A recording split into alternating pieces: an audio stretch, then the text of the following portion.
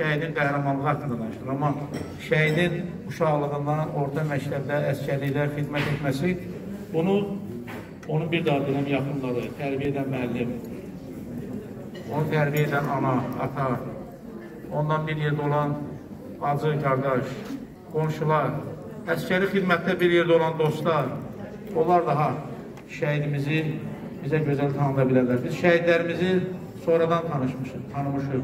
Onlar şəhidlik rütbəsinə yetişdikdən sonra, ucaldıqdan sonra. Allah rəhmət eləsin. Mən bir dəfə məclisdə danışmışam, söhbət eləmişəm məhz bu şəhidimiz barəsində. Bayaq məndən öncə çıxış edən ruhanimiz İmam Hüseyin əleyhissalamla xanım Zeynəbdən bir misal çəkdi. Həzrəti xanım Zeynəb salamullah əleyhaya sual edəndə, qardaşı şəhid olanda, qardaşı evladları İmam Hüseyin əleyhissalamla, İmam Hüseyin əleyhissalamla balaları şəhid olandan sonra ona sual verirlər xanım Zeynəbə, İmam Hüseyin əleyhissalamın bacısına ki, Kərbalada nə gördün?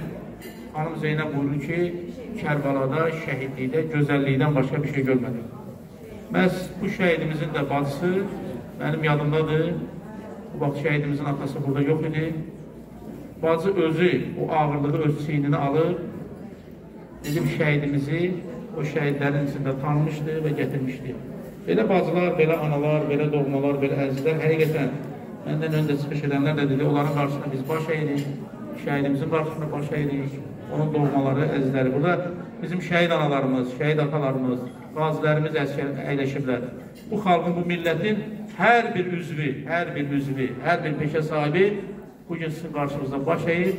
Biz necə ki 44 günlük müharibədə bir olduq, bir ola bildik, bir yumruq kimi birləşə bildik.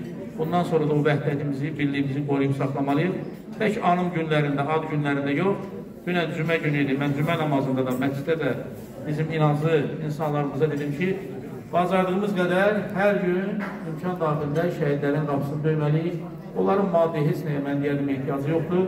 Onların bu yönə ehtiyacı olduğu mənəvi qidadır, mənəvi dəstəkdir, onların yanında olmalıdır.